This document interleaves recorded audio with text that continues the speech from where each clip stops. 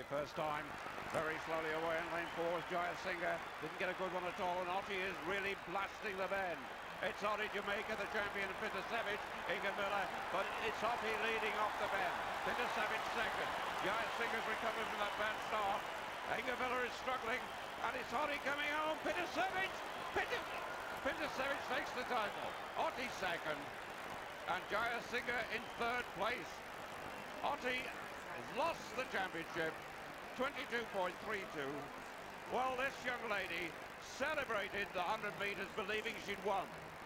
She was beaten in that by Marion Jones. Pintusevich had gone on the lap of honour believing she'd won. Halfway down the back straight, she turned to despair. Hard against Ottey, sensed the champion was fading, and came through to take it on the line. I think Ottey got second, but it's close. It'll be a photograph, and Jayasinghe may well have stolen it because Ottey was fading fast.